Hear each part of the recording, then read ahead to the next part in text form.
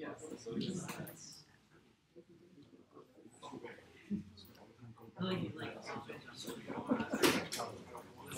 All right, so welcome to the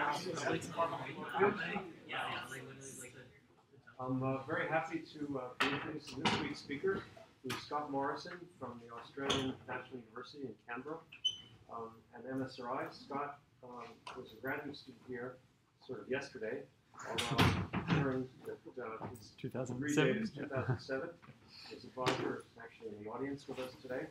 And here's the topic, and very much forward to hearing about it. Thanks, Ken. Yeah, so this is maybe a bit of an unusual colloquium talk. I don't think I'm going to tell you about any theorems whatsoever. It's maybe more of a political talk than a mathematical talk, because I want to tell you about something that is maybe coming and that we all need to think about, which is this business of interactive theorem proving. So I thought that actually what I would do is get started by actually showing you what it looks like to use an interactive theorem prover. And we'll come back later to talking about well, other things.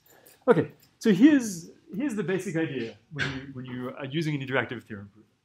So over here, what is it? I'll get it.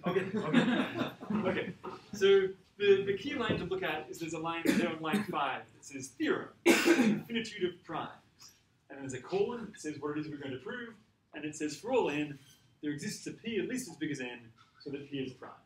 Okay? And then after that we have a begin n, just like a /begin proof, /end proof. Okay.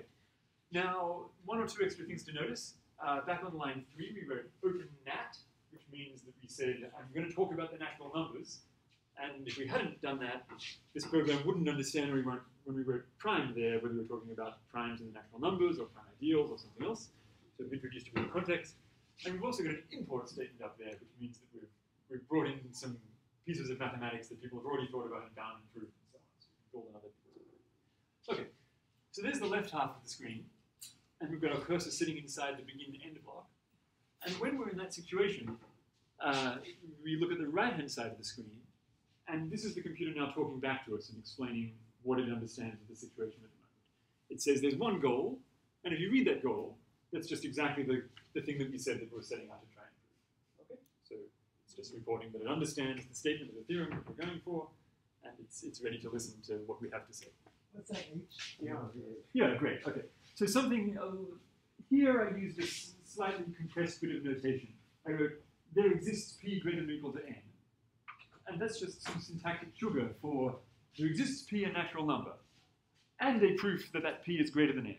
And so in the goal that the computer is spitting back to us, it's just expanded things out just a tiny bit. But the H there is just a proof of the fact that p is greater than or equal to n. Yeah, given it's a political talk, you're allowed to heckle. So. Okay, so we're in the beginning. Yeah. Is the fact that you said like there exists a proof instead of just it is bigger than n, is that significant? We'll get there later, maybe. Yeah. Okay. So we're in a begin-end block. So we meant to start writing a proof. So let's do that. So what did I do? I wrote intro n, which just means what a mathematician would typically say is let n be a natural number. Okay. And if you look in the goal state, something has changed ever so slightly. If we move the cursor before the intro n, we can see the goal said for all n something. But when we move the cursor after we've said intro n, all it's changed is that, well, there's an explicit hypothesis in our tactic state. That is, n is now some particular natural number, and our goal is to prove that there exists a p and so on. Okay, so it's just like the first step in a human proof.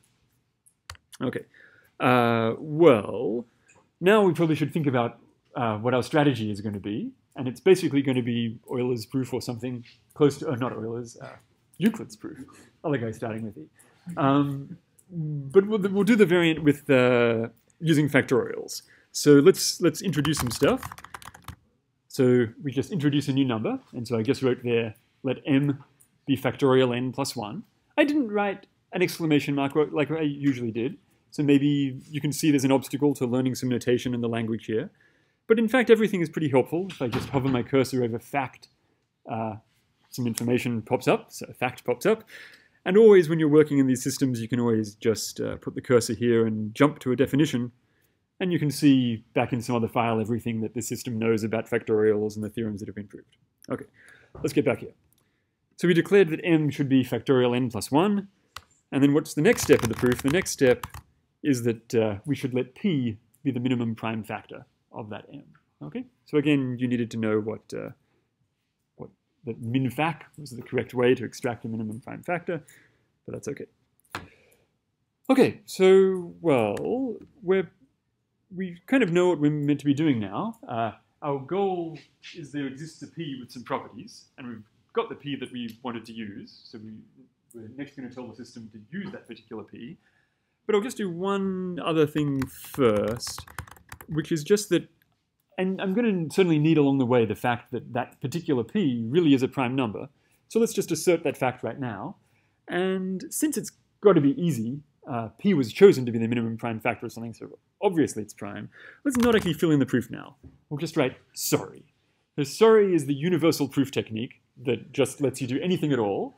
But of course, the system flags that your proof used sorry and reminds you that you really better come back and fix those later. But it's very helpful. Yeah. But it's certainly useful when talking to a computer like this and showing it a proof. You obviously want to give it the high-level stuff first, not get bogged down in the details, in particular details that you know ought to be easy. So you tend to use sorry a lot when you're just first explaining the structure of the proof.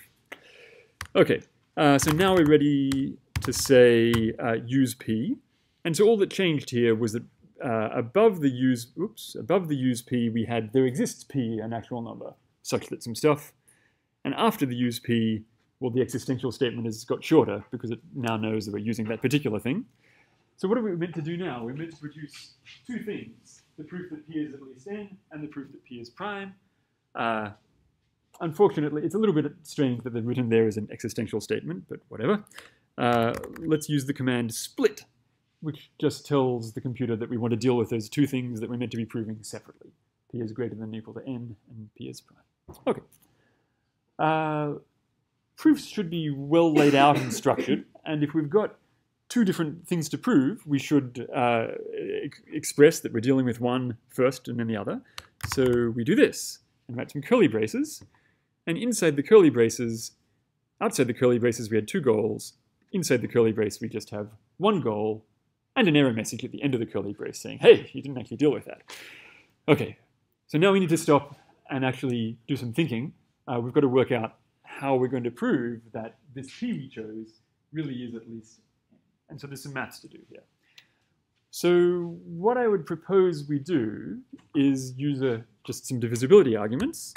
So well, okay, sorry, I forget what I'm doing. Okay, let's do it by contradiction. Okay, great. So before that, we had to prove that p was at least n. Now we know this extra hypothesis that the computer named A for us, p is less than n, and we're meant to be proving false. And then let's do some stuff, some divisibility arguments. So let's use the fact that p divides m. Okay, that should be easy because we chose p as a divisor of m. And we should have the fact that p divides n factorial. And again, we're going to write sorry, but secretly we know how we're going to prove that. That's using the hypothesis that p is less than n, so therefore it divides n factorial. And now with those two facts, we can assert that p divides 1. Remember, m was n factorial plus 1. And surely at this point, it's easy. P divides 1, but we already asserted p was prime, and so that's nonsense. Okay, so let's not bother doing that. We'll just write sorry to get on with the interesting parts of the proof. Okay, so, what's the second goal? The second goal was just to prove that p is prime, but we already checked that ahead of time, so we'll just use the tactic called assumption, which says, oh, one of the existing assumptions exactly closes the goal that we're currently looking at. And when we get there and close that curly brace, it says, goals accomplished, you can go home. Except that back up here under theorem, there's a little orange squiggle that says, declaration uses sorry. Oh well, okay. So what are we going to do? We could, at this point, go and construct these little subsidiary proofs of the smaller facts. But that would be boring, okay? These things are easy, and we shouldn't really have to think too much about them. So let's see if the computer can help us a little bit. what I'm going to do is just write here by back. So back is short for backwards reasoning, and it's just a tactic. So a tactic is just a program that helps construct a proof. Everything that we've used along the way, use and split and by contradiction, were tactics too. And all that back does is tries to do backwards reasoning. It just looks at the current goal, looks at some lemmas that it already knows about, tries to see if one of those lemmas will prove that goal, and if it does, looks at what the premises of that lemma were and tries to prove those, and uses some slightly clever heuristics to decide which lemmas to try, and does a sort of backward search through the premises until it gets something. And here it succeeded. You can tell it succeeded, well, because there's no red squiggle saying something went wrong. But in fact, because I put this question mark there, that's actually asking back, please tell me what you came up with. And you can see this over here. There's some strange little proof here, which apparently constitutes a proof that P is prime. So this presumably is the lemma fact because you can kind of guess from the name is the lemma saying that any factorial is a positive number. And then there's, well, some arithmetic about, I mean, you're not equal to something if you're greater than it. Okay. Let's leave back to deal with those details. It apparently succeeded. So let's now see if this strategy works. And it seems it does. Okay. Back actually is clever enough that it can just deal with all of those little goals itself. It can just look at the goal, go looking for relevant lemmas, and handle it. And we see that actually at this stage, the squiggle's gone away. So we really have at this point got a proof. The computer believes every step of it. And well, we could stop at this point if we wanted to. This would actually be maybe an awkward moment to leave the file at. You might tend to, in practice, do one of two different things. Back here is quite an expensive tactic. It goes away and does some thinking and some searching, and maybe you feel uncomfortable leaving that in. So we could just, given that back was telling us what it did, we could just go and copy and paste all the things it told us, okay, as explicit proofs in there, and that's fine. Now we have an extremely explicit proof of our theorem. But we could also go the other direction. We could decide, wow, back was awesome. It could actually deal with most of the problem for us. And maybe we can decide we're comfortable with using some automation to write our proofs. And so we could, at that stage, maybe just rewrite everything here. So I'm just going to throw everything out here, okay, and write a really short proof. I'm just going to say, right away, use the minimum factor of n factorial plus 1. And then I'm going to split. Oops, I screwed up, I think. Oh, dear. Oh, okay. I'm cheating here. Okay. Split. Split. Oh, no. It's not going to let me write. Oh, it's not going to let me write I because of the way I was cheating. Okay. Oh, that's so frustrating. Fortunately, here's something I prepared earlier. Okay, so here's the same proof that I was just writing. And why wasn't that letting you type the letter? Oh, because you saw when I was typing here, writing the proof, I was typing way too fast for it possibly to be real. Everything was just recorded in a little macro so that when I typed any key on my keyboard, the correct character actually came up. But then when something went wrong, there was no way for me to actually be typing. So, okay. Okay, so here's the short proof, where we've really given just the really, really minimum amount of information. We've said, to prove this theorem, take p to be the minimum factor of n factorial plus 1. You've now got two things left to prove. That p is at least n, and that p is prime. So handle those separately. That's the split. In the first case, the fact that p is big. Do a proof by contradiction, and then just go and search for lemmas and see if you can do it yourself. And the second one, just go see if you can do it yourself. And the computer says, yep, I can handle that. Okay? And so we're done. And so maybe this proof is, in some ways, well, you might prefer this one, because you've only said the key mathematical facts, and you've left all the boring drudgery to the computer. Okay. Did not do it back straight away? No, back straight away would just say, I have no idea. I'm too dumb. Apparently I can't type at all now. Okay. Yeah, no, backward. How am I going to do this?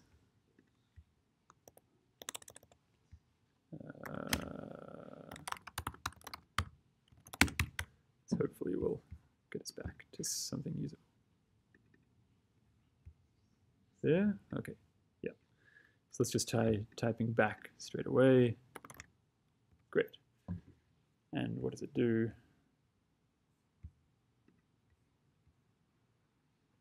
It runs for a little while and says, failed. Not very informative, but it wasn't clever enough to find some lemmas that could just handle that all by itself. Okay. No, back just says either reports an actual proof that it found by backwards chaining lemmas or says I failed. It doesn't try to be more informative. We'll talk about that sort of issue in a little bit. Okay. Other questions? I'm going to leave the demo in just a second, so if you want to see anything. Yeah, there's lots. Yeah, and we'll get there. Okay. Can this produce a proof that someone who didn't know at all what was going on could read? That's an interesting question. Yeah. So, I mean, I've only tried to show you here a proof.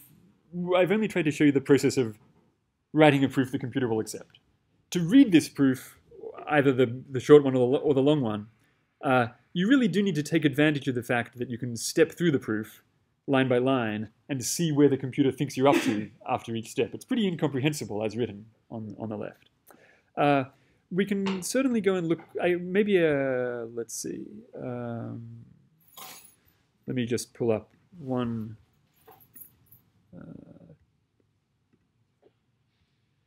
It's going to do it. Where are we? What's this theorem called? This is one that I hope someone fix up a little bit recently. Okay, maybe this is not the best example, but here there's a proof that someone took from Keith Conrad's notes, proving linear independence of characters, and you can see here that the person has written a lean proof that is a computer proof that's also interspersed with some more human readable comments. It's still pretty inscrutable. Okay, we'll talk more on that one. Okay, let's. Where am I going to? There. Okay. Okay. So here's the too long didn't read. Okay, this is the punchline of the talk. Interactive theorem provers are not yet useful. Okay, you don't want to go away and start using them for most mathematicians, but it's getting close. Computer scientists are building for us some really amazing tools. Mathematicians on the whole are pretty unaware of these tools and where they're going. And I think it's now, the sort of the point of this talk is to say that now is a good time for mathematicians to get involved and to talk to these computer scientists and to help build these tools. And the reason is sort of twofold. One is sort of help wanted. There's a lot of work in getting these tools usable and getting basic mathematics into them so you can build more interesting mathematics on top of them. But also, it's clear at this stage that you can see from the small number of mathematicians involved at this point, the computer scientists are really paying attention. And they see what we struggle with and what we can't do and where the system gets in the way. And they go away and rewrite the system underneath us and come back and say, hey, now this is easy. Okay? And I think mostly when they look at examples and think about what they're trying to make their systems do, they look at examples coming from, well, programming or compilers or software verification sort of applications. And they don't really know what we even want and care about.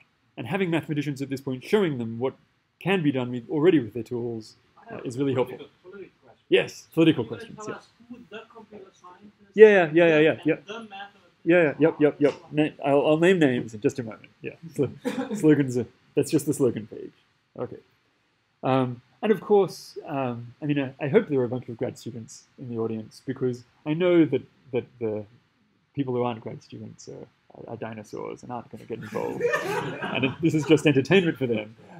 But this stuff will matter in the future, I think. And it's a good chance for other people to get involved. Okay, so okay, I'll get there. Leonardo de Moreau at Microsoft Research wrote the core stuff. Okay, so let me talk about why mathematicians might want to get involved, or some possible reasons why mathematicians might want to get involved. So Kevin Buzzard is one of the mathematicians who's been getting involved a lot recently. He's an algebraic number theorist at Imperial. And when he talks about this, he really kind of tries to make the case that there's a crisis in mathematics. Personally, I'm unconvinced, but let me briefly say that version of the why. And I think everyone agrees they can see lots of problems. Proofs really don't get checked in a lot of refereeing. There's a giant problem of to appear, and Kevin has in some of his recent talks some really interesting examples of giant multiple book length to appears that'll probably never to appear, but yet are vital steps and theorems people care about. And depending on what field of math you're in, you might worry about the level of rigor in the mathematics that you do and you see your colleagues do, and wonder if there should be more of it. Okay, fine. There's a reasonable argument that talking to the computer about mathematics is useful just because you end up understanding things better than you did before you try to convince the computer of things. I certainly find that. Every bit of math I've tried to formalize, I realized I didn't understand too well, or as well as I thought.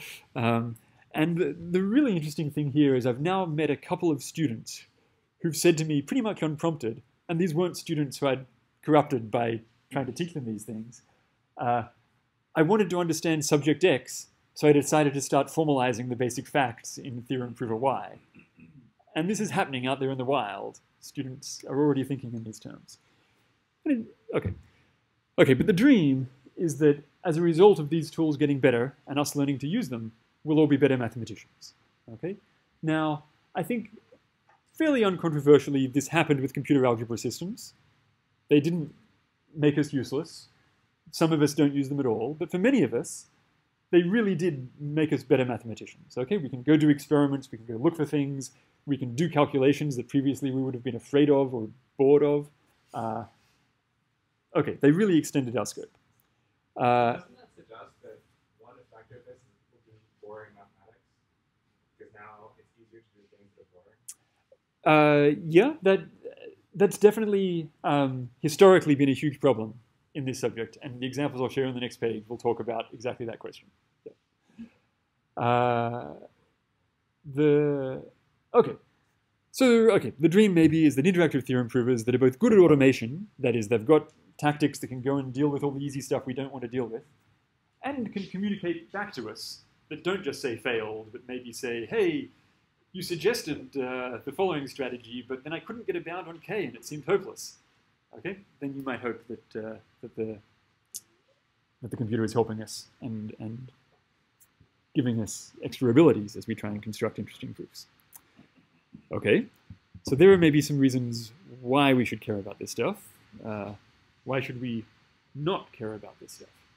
Well, I was showing you in that demo one particular system. It's called Lean. It's based on particular foundations. It's based on particular software, and it uses a particular library of mathematics that's already been formalized in the system. And we know from experience that there's huge effort translating work that's been put into one system into even the next version of that system, let alone other ones. And there's a huge sunk cost. There's a really scary worry about that. That said, what I showed you today was Lean 3. Lean 4 is sort of on the horizon. It's kind of ready, kind of not. And someone just a couple of days ago demonstrated you can import the whole library from Lean 3 into Lean 4. We all sighed a big sigh of relief. But it's a problem. Yeah, 2 of you. Okay. The big reason why you shouldn't want to do this is that it's hard. Okay? The computer is bafflingly obtuse far too often, and it's frustrating and difficult. Still too often the automation isn't there, and you just have to write details that a human would just never think about and would never touch. And it's a problem. Okay. Depending on the underlying logic you use, and I'll talk about that in a second, I think you should use dependent type theory. You have to fight with that, and sometimes the things that the dependent type theory insists you need to prove, and you just think that's obvious. Mathematicians would never even think a question like that, can be frustrating. Sometimes these systems are slow, and you can write a proof that times out. Okay, the software crashes and says, "Hey, I couldn't cope with understanding your proof." That's not a huge problem these days.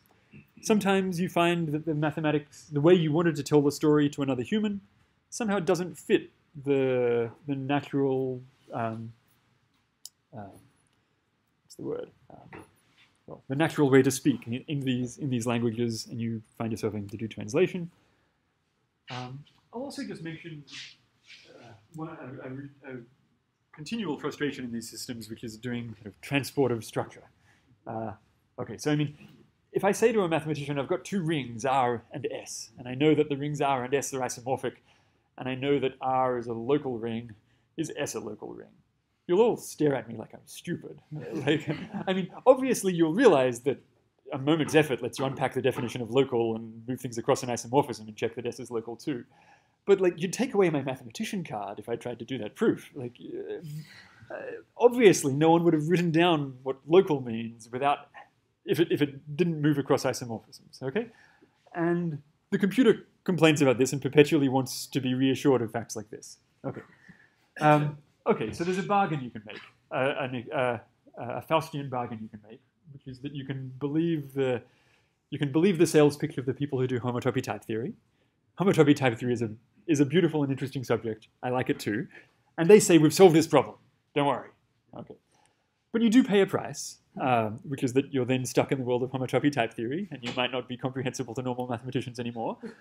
And you might have committed yourself to saying everything in the future in a homotopy invariant way. You might not want that straitjacket. Okay. There are. Talking here about Vygotsky's plans. Is that what you're talking about? Yeah. That was homotopy type theory means Vygotsky's Because plans. Vygotsky actually wanted to do this. He wanted to do this, and many people still want to do that. Can I ask a really dumb question? Yeah. No. It's all The good. systems, the way they are now, suppose I try to prove a theorem that I think is true, but it's actually false. Yeah. Will the system detect that? Are there any Well, I mean, it'll reject every possible proof that you give of it. will it come with a message saying, here is a counterexample, or will it just work on forever?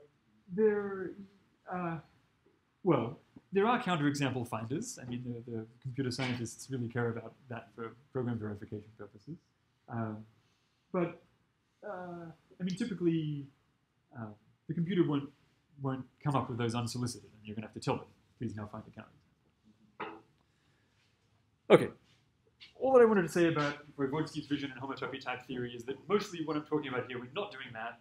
We're just going to write some automation to deal with transportive structure problems when we need to deal with it, and we're going to try and avoid going down the homotopy type theory path. Okay, but the really, really scary question about why we shouldn't do this is maybe it's just intrinsically too hard, and the sort of mathematics that we do and care about because it's interesting mathematics, not boring mathematics from long ago or okay. Maybe because these systems can't cope, and it's just not going to be possible to do interesting mathematics. Okay. So to decide that question, we need to look at some examples of what people have and haven't done in this world. So here are some examples. And the first three are maybe kind of the famous examples you hear of theorems that have been formalized in these sort of systems. So there's the four-color theorem. I've written some dates. I guess the dates are second human proof formalization in 2005. There's the Kepler conjecture about sphere packing, which again took 17 years of a lot of effort before the proposed human proof was really convincingly done on a computer. And both of those first theorems, what I want to say about them is that basically the theorem comes down to a giant case bash. And so there has to be some decision procedure that you write that can handle each of the cases in the case bash. And then you need to verify that that decision procedure is doing the right thing. And that's basically the role of the computer in those proofs. Okay. So then there's the odd order theorem, which was formalized a little bit more recently, 2012. And I think it's another kind of bad example. You shouldn't use that example to sell this stuff to mathematicians, because when you go and look at the odd order theorem, I mean, it's famously long. It's 200 pages or something. But I want to argue it's not conceptually that interesting a proof. There's lots of character theory. There's lots of sort of minor finite group stuff. But maybe it's not that interesting. Okay. So something more interesting that just got done very recently, so Kevin Buzzard, who I mentioned earlier, Johan Kommelin, who's a postdoc, and Patrick Masseau, just recently convinced the computer that it understood just the definition of a perfectoid space. So perfectoid spaces are like recent Fields Medal stuff. They're big and exciting, and I know absolutely nothing about them. They only wrote down the definition, but the definition, of course, already required that you proved 1,000 theorems earlier so that you could even state the definition. Okay, there's a lot of material that they did in this project. And I want to argue that this one is really different from all the other stuff. It's conceptually way deeper. Okay, you want to have survived like all your first year graduate courses at Berkeley before you undertake something like this. And I think that it basically convincingly demonstrates that these systems can cope. They really can deal with the level of abstraction and the complicatedness of definitions and so on that mathematicians deal with. It's not just the software is going to crash before we get to the level that the humans are interested in. Okay. Well, this is also interesting because these are actually analytic objects, not just discrete objects. Oh yeah, absolutely. Yeah, this is all. Yeah. You need to adic spaces and all this stuff. There's it's not. We're not just doing combinatorics here. Absolutely. Okay, so here's just a random slide. Maybe the most interesting thing is actually the archive identifier, which is the paper they wrote about the formalization and what went into convincing the computer that it understood this definition. And it's actually a really interesting story of the compromises they needed to make, the problems with the system that they had to work around and they had to ask people to fix and so on. But anyway, okay. Here's the very end of their formalization with another, well, with a lot that came before. Okay. Maybe I just won't say anything about that. Looks scary, doesn't it? Advanced modern mathematics. Okay. Okay. I just want to very briefly say something about the variety of theorem provers. You've got to pick what underlying logic it's based in. Okay, there's some choices. There's a Mello-Frankel, which most of us pretend is what we actually work in. Dependent type theory, homotopy type theory. Okay. Historically, the different theorem provers available have made different trade-offs. They either focus on mathematics or programming. They either have a very prescribed syntax, or they try and understand some approximation of natural language. They're perhaps either very automation-focused. You tell it what you want to prove, and it deals with proving it. Basically, no input from you, so it often fails. Or they're very interactive, where maybe it doesn't help you much, but it expects you to tell it the story. And I think maybe the thing that's finally coming is languages that don't kind of make too many choices on those axes, but instead try and be good at everything. You need to have both interaction with strong automation underneath. To do hard mathematics, you need good automation, and to make the good automation, you need to have a language that supports good programming. The prescribed syntax is important, so you can talk to other theorem-proving languages, and Google can run machine learning on it, but you need an actual language if mathematicians are going to cope, and so on. Okay. The examples I've been showing you so far, the demo and the stuff about perfectoid spaces, is all... Oh, okay. How am I for time? There's no clock in this room. You should get a clock. Okay. There's a crash course in dependent types, which I think I'm just going to skip over. Okay. The language that I've been showing you is this one called Lean. You can try it online. If you're bored, just pull out your laptop, go to that web address, and you can run it in your browser. The core language itself is developed at Microsoft Research by basically one guy, Leonardo Demura. Mathlib then is separate from the core language, but is all of the mathematics that's been done in Lean. There's a recent archive paper by a bunch of the people involved that describes both what's in Mathlib and the sort of the idea of what it's trying to achieve. It's got lots of mathematics. It's also got support for doing programming in this language, and it also provides a lot of automation, lots of tools to help you write the proofs.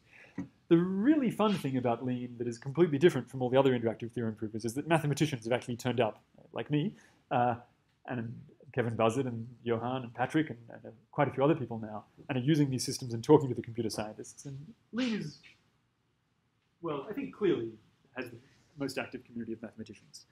There's a nice online forum where you can hang out and say hi to us all. People are super helpful, and it's happy to answer questions from beginners. And the whole library is built kind of the usual open source public review process kind of thing. Just as a vague indication of kind of where it's at, Mathlib knows lots about Noetherian rings. It knows a fair bit of differential geometry, and it's learning a lot more quite quickly. But there are basic things from the undergraduate curriculum it knows nothing about. Cauchy integral formula is, I think it knows what holomorphic functions are, but probably nothing about them.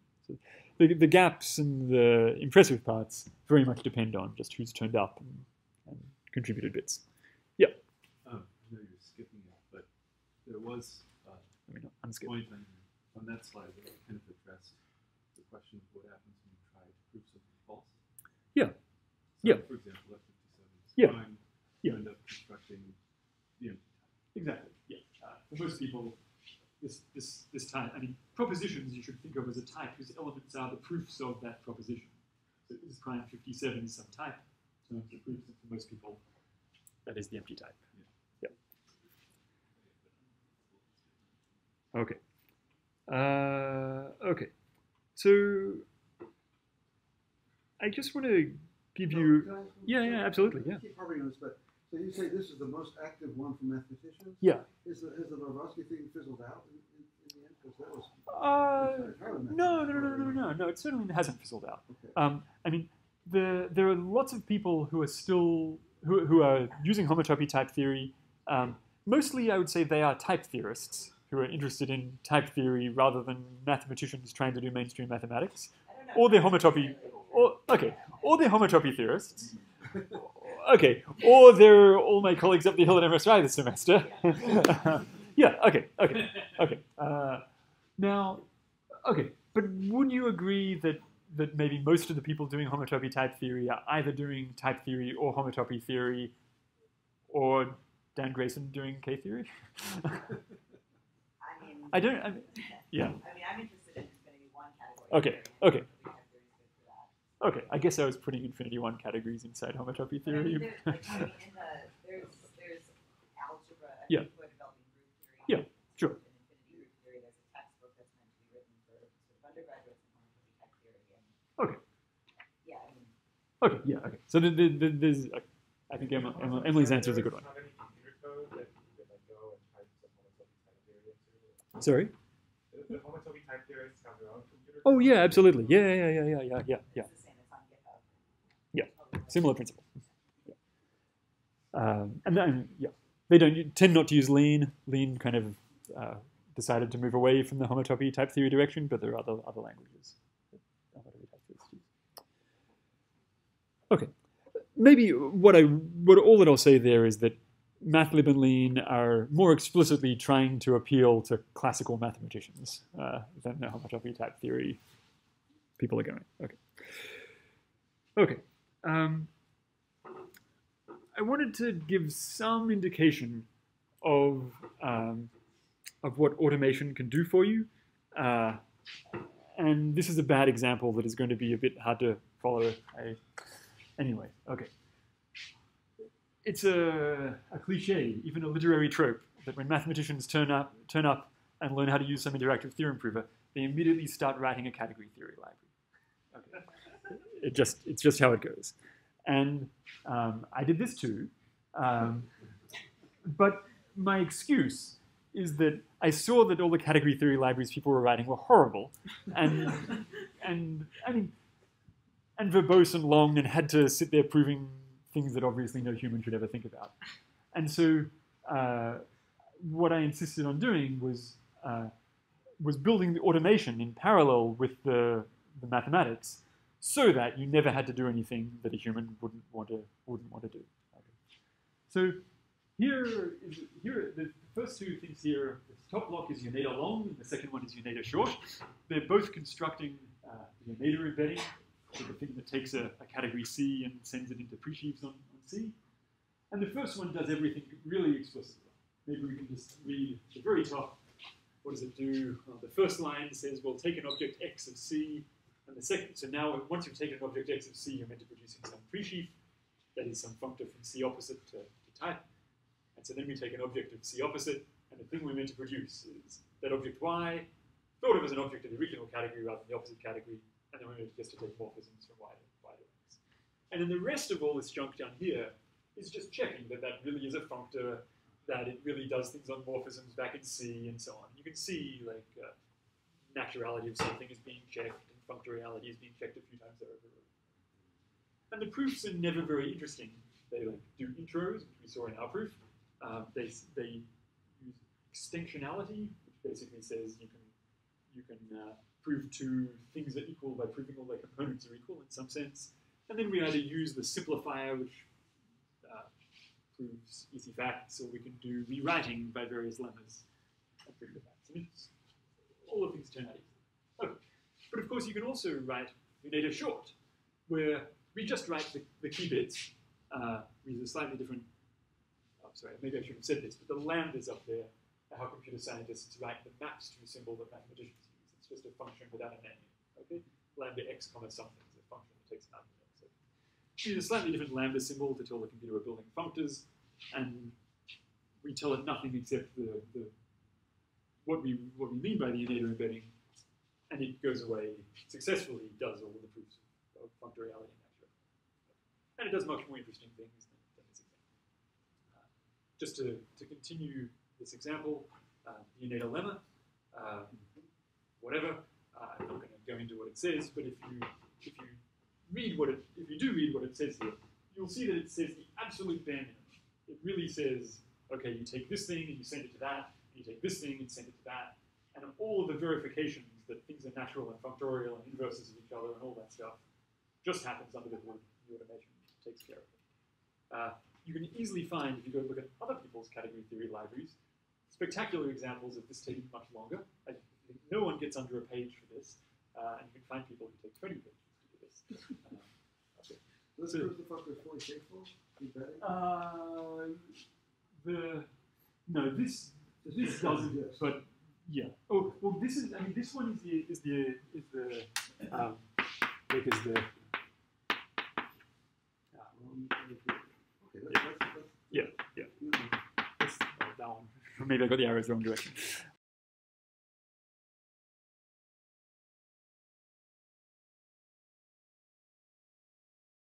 Okay, so, well, how do you do this? So the interesting thing about Lean in particular, maybe, is that it's relatively easy to write this sort of automation, that is, to write programs that help construct proofs. And this is new. Most of the other languages are less good at this. At the very least, in all of the other languages, you need to write your automation in some separate language, not in the language you're doing the mathematics. Lean is nice that it's its own meta language. You can write programs which don't have to be safe, that is, they don't have to be verified in any sense, but and those programs help you write proofs, and then those proofs get verified properly. Okay? I've written there mathematicians can do it, not just language developers, but it's still a pretty small overlap between the mathematicians and the people who are writing new automation. But there's a bunch of us now. Okay. Okay, so some examples. All of the tactics that we saw in our first infinitude of primes argument were actually written in Lean in terms of lower level things. Use and by contradiction and back were all programs written in Lean itself. The category theory examples that avoid having to say boring things is a tactic that very loosely follows a proposal of Guinness, and Gowers, where they talked about doing human-style automation, and it's sort of intended for doing follow-your-nose proofs, for some sense of follow-your-nose. And I think generally there's something important here, which is that the computer scientists who've historically given us automation tools have always thought in terms of decision procedures, or, wow, the computer's really fast, we can search giant trees and see if anything works. And there's a huge amount of low-hanging fruit. As a mathematician, sitting down and analyzing what goes on in your head when you write a proof, and realizing that those heuristics are actually pretty simple and can be explained to the computer and turned into automation that is very useful. So Tiny is an example of that. Rewrite search is, well, I probably am running pretty low on time, so let me not tell you anything about rewrite search. Let me just show it to you. Where do we go? Here. So here's some boring fact in category theory. What equivalence is a fool, I guess, is what it's proving. Okay.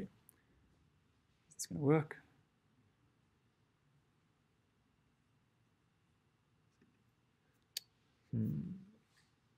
No?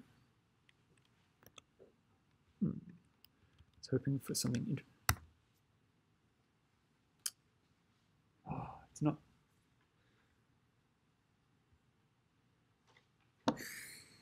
Okay. Let me jump somewhere else.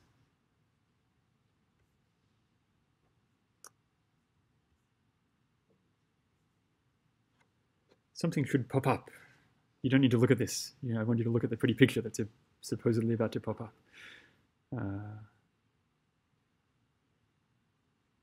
Oh, and I'm so sad it's not popping up.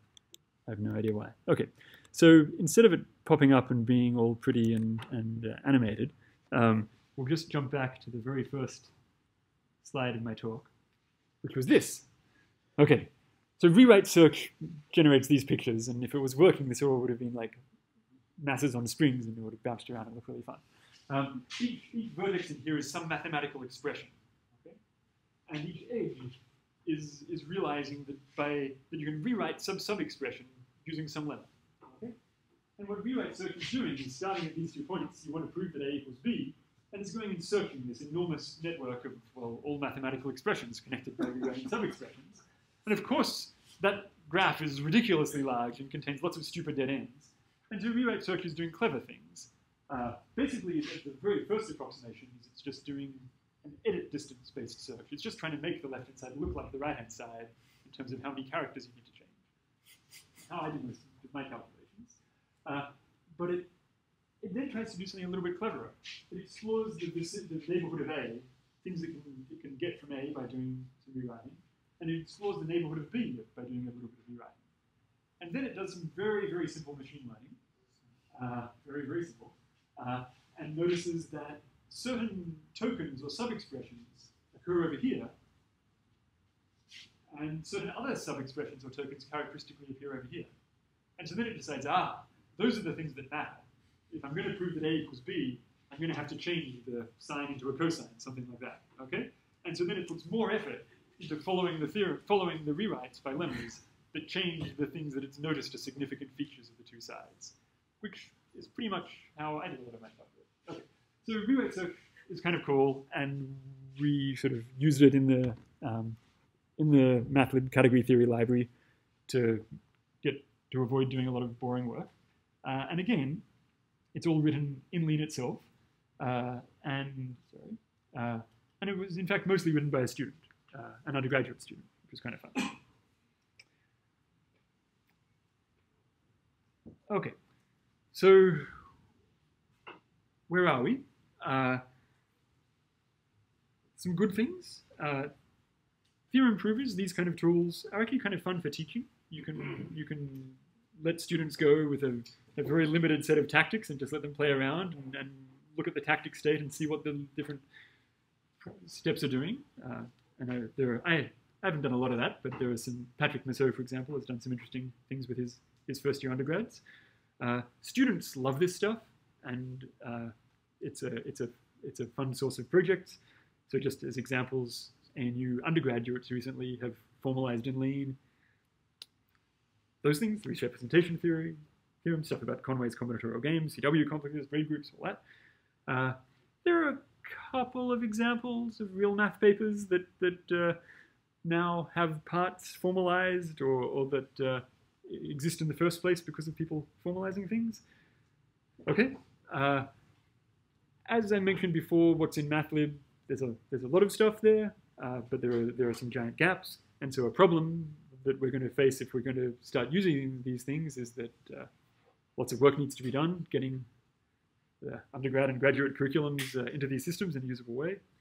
We still need way more good automation than what's available at the moment, but there's tons of low-hanging fruit. There's lots of really good things that are easy to write and that will make life easier. And this is a fun opportunity to go talk to computer scientists and talk to computers, and logicians and linguists and so on are welcome too. I'll maybe just mention 3 things going on quite recently. Formal Abstracts is a new project run by Tom Hales, where he's planning on taking math papers and just trying to formalize the big theorems, but without trying to formalize the proofs at all, so they can be used as building blocks in other places as a sort of semi-formal thing.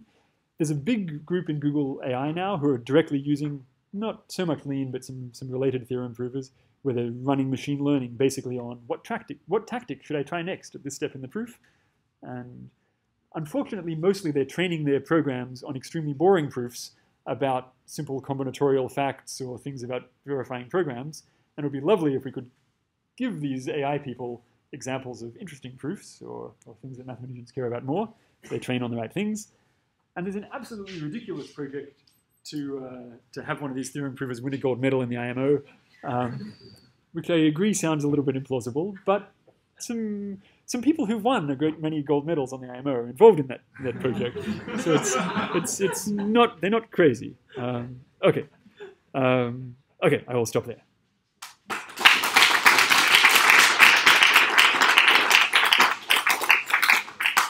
Okay, so we've had a whole bunch of questions, and maybe we have some more. If you want to get started, there's the instructions. Anyway.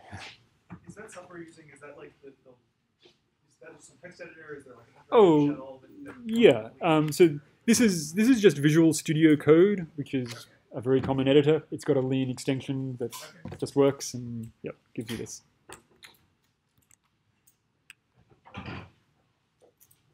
There's an Emacs mode for old-fashioned people. Yeah. So here the question is one interesting math here or necessary but boring math to be done by computers? In particular, a recent paper that I worked on with a collaborator, we encountered the well-known nightmare of sine in homological algebra. Yeah. And is anybody trying to solve that? I mean, right now the only way to be sure is to ask both. So otherwise yeah, no, I mean, I think that it's going to be a long time before we're having engaging conversations about the interesting end of the theorems we prove with the computer. Yeah. But handing off that sort of drudge work that we know really we ought to do at some point if we're going to believe the theorem, but we really prefer not to, that's where they're going to come in first.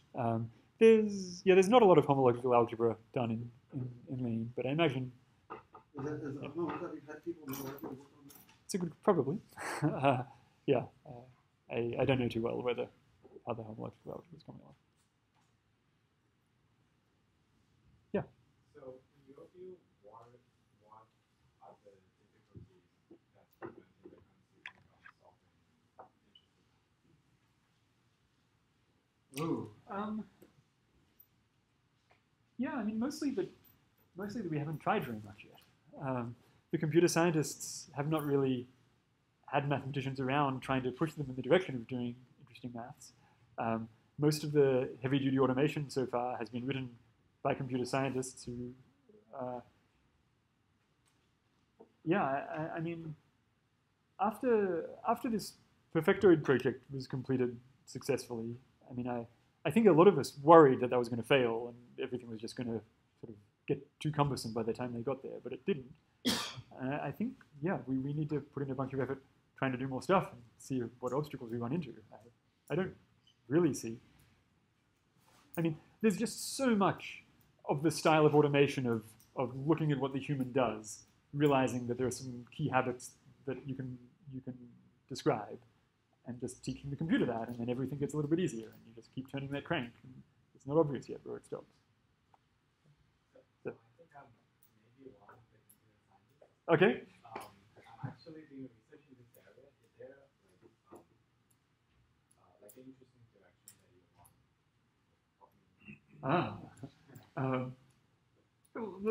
Let's talk more later. Is Lean more structural or functional? As a programming language, it's basically Haskell with a really, really strong type system. Do you know the structural languages? Because I don't understand functional programming. At least everything in the dependent type theory end of interactive theorem provers are some form of Haskell on steroids. I think that's yeah. Yeah. So I think the thing I found most impressive about the discussion was it's very short. Yeah, sure. Especially because on my desk I have this enormous book of Jake Lurie, and it's gigantic, and I don't want to.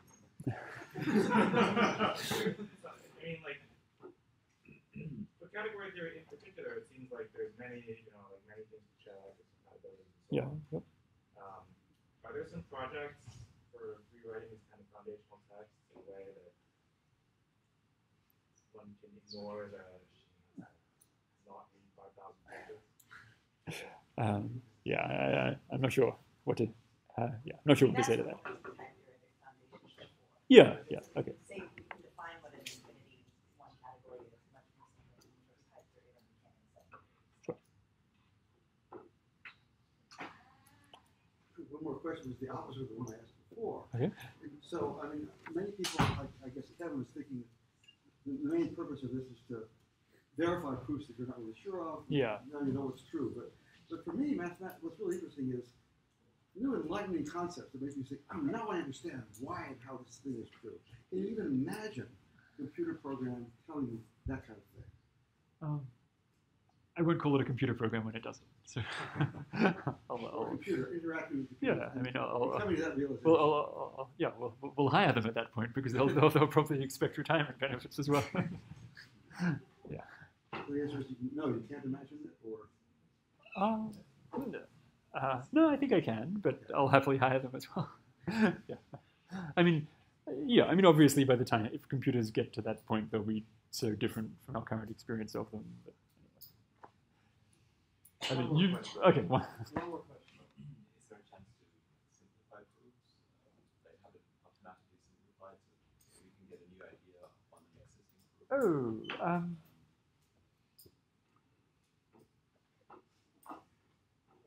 Yeah, I mean, yes and no. I mean, in some sense, it's a great target for doing automation and machine learning and so on. Saying, given all these lemmas and this proof, can you find shorter ways to do it? I mean, it's good to have concrete goals that you can test whether things succeeded or not. I mean, maybe just one thing on that I'll say is that an absolutely magical thing about these systems, is that when you change some definition or slightly change the statement of some theorem, sort of a quarter of the way through some gigantic development, it is just joyous to have the computer tell you, don't worry, everything still works except on lines sort of 700 and 900, where a little red squiggle appears, and as long as you can fix those, it's all okay. So the process of refactoring a proof or just tweaking statements of lemmas is a joy. It's amazing when that works for you. It's good. A bit tangential. Okay, we have to stop.